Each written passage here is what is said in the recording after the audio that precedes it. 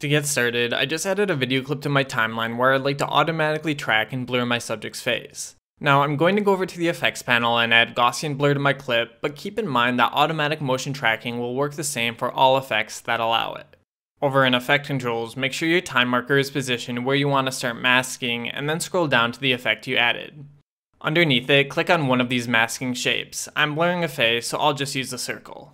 Position your mask over your subject and use the handles to fit it properly.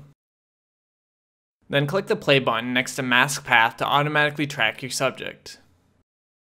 Okay, now that I have my mask following my subject, I'm just going to increase the blur amount to blur the mask.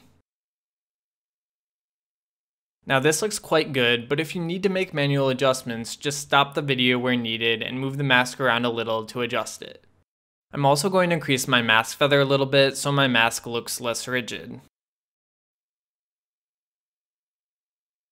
One last thing to keep in mind is that if you deselect the mask at any point and want to make adjustments later on, just reselect it here to show it in the playback window. Alright, and that's it for this tutorial. Thanks for watching and see you next time.